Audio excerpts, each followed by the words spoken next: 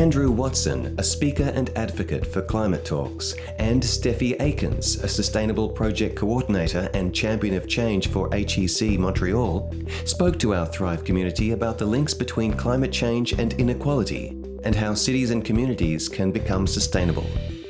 After their presentations, Andrew and Steffi kindly took questions from the audience. Thank you both to Andrew and Steffi, really brilliant presentations, very illuminating. Just got a question maybe for both of you to start with, a generic question. How would you consider the possible risks of climate change, and that is only getting worse, in affecting all of the areas that you've discussed? So obviously we're talking about, the impacts of the global south, and we're talking about sustainable communities. So what would you say to that? Maybe Andrew, if you wanted to start. Sure, thank you for that, Mike. So the question was, how do we consider the impacts? You mean as the situation worsens and is ongoing? Yeah. So as the risks of climate change increase, how is that going to affect the areas that you've discussed so far and the impacts of the global south? Well, I think it's a very good question in the context of my presentation today. And inequality, it has a terrifying potential to further drive a wedge between those who have and those who have not. And I think it just only highlights the necessity of those who have the power and the wealth recognizing the need to integrate their responses with those in the global south who are already losing so much more, but have yet more to lose. I think seems to be a vast disconnect, certainly amongst a lot of people here in the UK where I am, but throughout the global north. There's a lack of connection, perhaps, and recognition of the consequences of their daily choices and the real life impacts that has for others elsewhere on the other side of the globe. And a phrase like the other side of the globe is almost misrepresentative now. It's such a small world, and we have to recognize that continuing to live in the way we do does have direct impacts on those who aren't so fortunate. So as the crisis worsens, the impacts are obviously only going to be exacerbated, and we further risk a far worse outcome if we don't get started. It urgently needs more action and a recognition of this intertwining between the global north and the global south, and the fact that we are reliant on each other, all on the same planet. So I suppose in some sense it's certainly simplistic to try and divide the world into global north and global south, and it presents the wrong an us and them scenario, when in fact we are all in it very much together. We might be being impacted at different levels, but we're all certainly in it together. So the question really just highlights to me the urgency of a need for action from everyone. Okay, thank you, Andrew. Steffi, how would you answer that? To be honest, I'm sorry, but I'm a bit... Andrew really answered well. The only thing that I can add is that it is a us and them scenario in the fact that the world is kind of divided, where people that have money and other people that don't have money don't have the same life. They don't have the same access to things. So, and I think that stems from slavery, to be honest. Why? Well, because some people could own other people and they could have their labor for free. So those other people didn't have a choice. So they had to do it. They rebelled, and eventually they broke a bit away from it. But I feel like unfortunately, it is an us and them scenario, because there's always the struggles of power. It's always like a concept of otherness, where it shouldn't be, because we're all the same. We all have the same blood. But I think that it's deeper, and that would require perhaps like another talk about just that question. All right, thanks, Steffi. Yeah, maybe we'll go into more specific questions, maybe for Andrew. In addressing the global North and South divide, would you agree that the world first needs to disrupt the orthodox institutions which are characterised by capitalist consumerism and emphasis on economic benefits? If so, how to break the system on a policy, organisational or individual level? Yeah, I love this question. I love it because I find it very tempting to say yes. There are so many problems, and it's so systemic that we need to break the whole thing down and start again. Perhaps that's not what the question is implying, but to take it to that extreme, my worry with that is that the current systems are so ingrained, and the urgency for action is so great that I'm not sure we can afford the chaos that would result from really huge disruptions. But I do absolutely recognize the stark link between the capitalist consumerism that's mentioned and the idea of eternal growth, economic growth on a finite planet, and recognize that they are at the very heart of the issues that we face today. We're living under the consequences of that. And I'm a real keen follower of the donut economic model and the idea of degrowth. I'm not sure that trying to realign the whole structure of our economy and overlook the fact that people are fundamentally driven by an understandable desire to make their own lives better. I would worry stepping away too much from that, but I do think that it needs some very severe policy implementation to guide us, to guide our economies, rather like the degrowth proponents would say, and push us towards the things that are actually necessary. I mentioned, for example, SUVs or flights. We need carrot and stick, and sometimes I absolutely despair at the response of governments, especially here in the UK, to some of the issues, because they're not even using the system that we have to try and control and mitigate. So I suppose I would agree that we do need some disruption.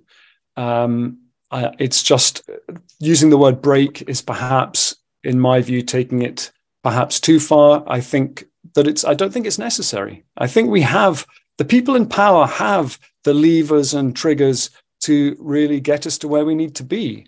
We just need to see some leadership. And that, I think, is my biggest gripe, that we have political systems based on 3-year, 4-year election cycles, and we're dealing with something far greater. And if there's anything that gives me heart, it's the understanding that a lot of businesses are recognizing that they simply can't wait for the political leadership, and they are pushing ahead anyway. They have to. Their timeframes, their cycles are 10 years or more. So they are making the steps that the government, our supposed leaders, are so clearly failing to take. And that is, for me, some form of encouragement. So breaking this current system, I don't think is necessary. Restructuring, I would certainly agree with. I hope that answers the question to some extent. I think so. Great, thank you, Andrew. If I can add to that, that point that Mike has raised, we have just here in Australia, for example, we've had a change of government last year, which is for climate change, etc., coming away from the previous government, which was the famous one that brought a chunk of coal into Parliament House, if you ever saw that. But just last week, they've announced a license for new mining coal operation to be opened up and so forth. So, they speak as if they are aware and they're in line with what needs to happen. They speak the talk, but they don't walk the walk, as they say. Then they turn around and do exactly the opposite of what actually needs to happen. So I agree totally with what Andrew just said there, that actually this is not like that we don't know what to do. We actually do know very well what to do. We have a lot of the science that informs what needs to happen and what needs to take place. The political willpower seems to be lacking, And as individuals, I guess this is where we take it on board to try and do what we need to do to affect the change. Because after all, governments are 3 years, 4 years, if they get re-elected, 8 years. But the challenges that we're facing are more like, 100 years, 400 years, longer term. So we need to, I guess, as individuals, be empowered to make the changes that we actually see. So I just wanted to add that comment on, but it really flows on from what Andrew and also Steffi was saying a little earlier. Well, if I may, Morris, sorry, flowing on from that, I think actually here in the UK, fantastic example is Brexit. You can see exactly it epitomized the way that our political leaders can push in one direction. And then when the country falls off a cliff, they can swan off into their wealthy retirement and get tens of thousands per speech. So the consequences of their political decisions aren't being met by the people who make those decisions. Exactly. They're working on a far shorter cycle, and all too often for their own self-aggrandizement, and really not for the common good at all. Perhaps that's slightly straight off the topic, but there it is. Yeah, actually, just one little tidbit.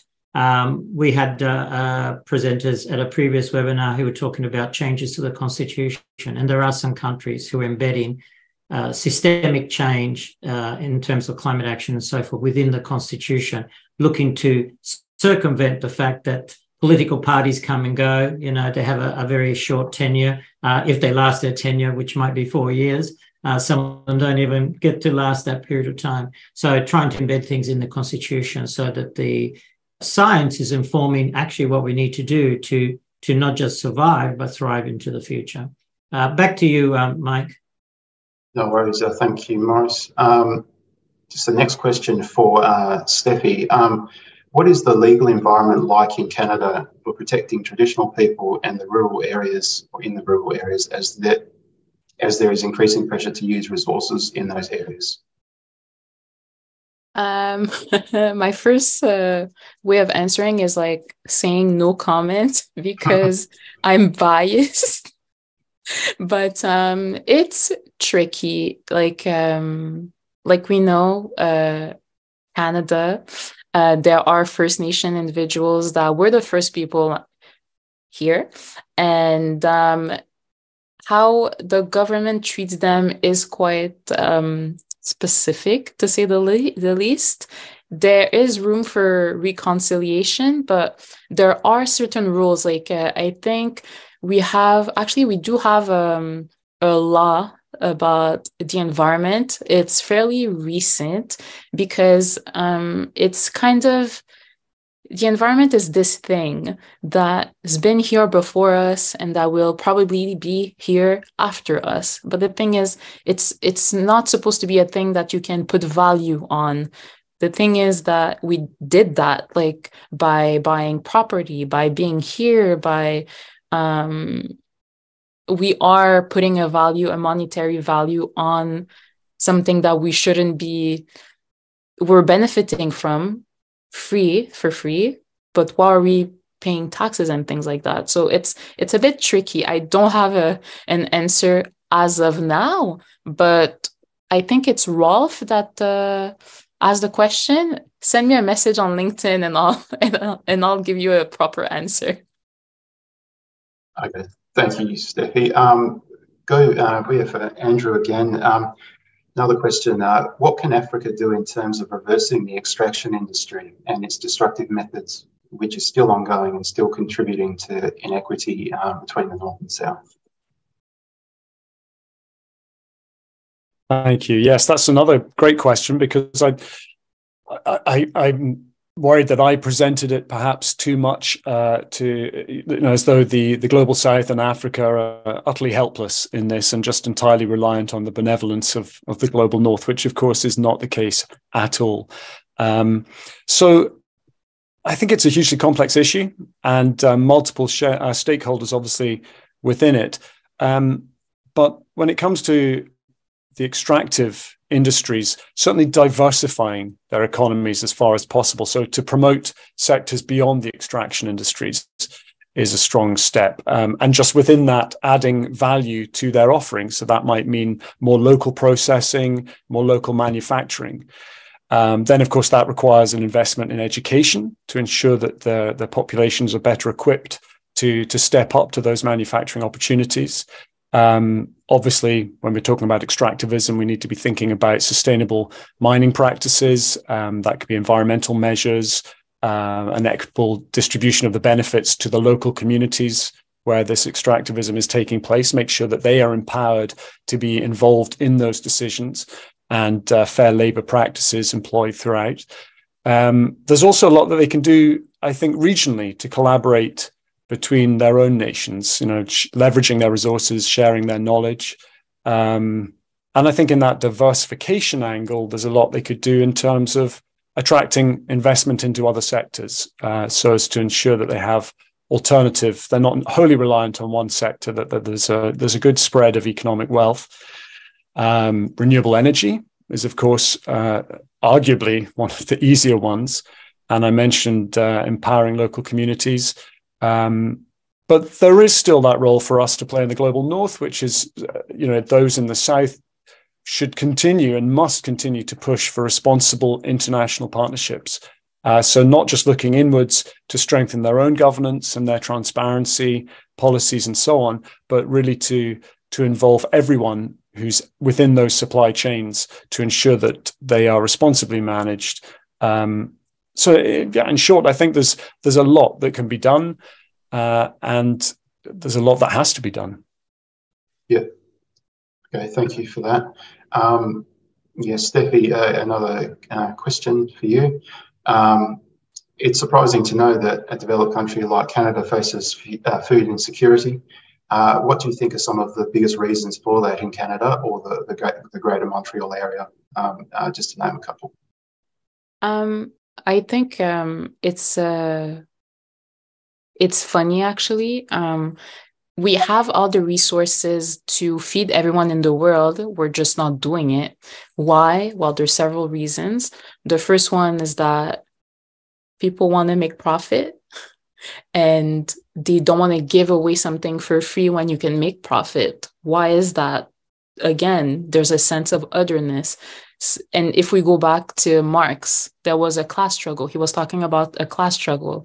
Some people have the means of production and others need to sell their work or their time in order to help those people. So that's to put it simply. But in Montreal, I think it's also about waste, food waste. We're not using what we have to the maximum of our abilities. Why is that? Again, because big corporations, they don't have fines. If you don't have a fine, you will not be, well, as an entity that wants to make profit and be bigger and bigger and bigger, and that have like actionnaire, I'm sorry, I don't know what the word is, but the people that have stocks in the business, those are the main people that make the money and the profit. So if you don't have incentives to be nice and feed people, they will not be doing it. It can be either by the intervention of the big institutions such as like the government. It can be like a tax break, but then some people will say that a tax break is not that great. But it is going to help, but it's not going to help long term. There's also the fact that more and more people don't necessarily know how to feed themselves. It's weird to say, but especially during the pandemic, we rely more and more on ready-to-eat foods because it seems that time is now a luxury. Some people can offset their times by paying someone to make their food. I don't have that problem. I make great food, but some people do not have the skills. They don't have the time. Other people are, by example, single mothers. They need to be working to make a livable wage to help their children, to be able to live. So it's really a complex question again. But there are many ways in which we're not efficient and we're not efficiently providing food for everyone that must, because again, we have everything. We just need some kind of radical mass change to to make the change and be able to not have food insecurity. Good. Thank you, Steffi. I think we're coming to maybe the one more question each. I think we could potentially ask, so we've got to wrap up shortly, just one more to Andrew. Fossil fuels are responsible for 75% of greenhouse gas emissions, driving climate change, and with an estimated 700 million people at risk of drought-induced displacement by 2030. What would be the solution after 2030? Is this another milestone?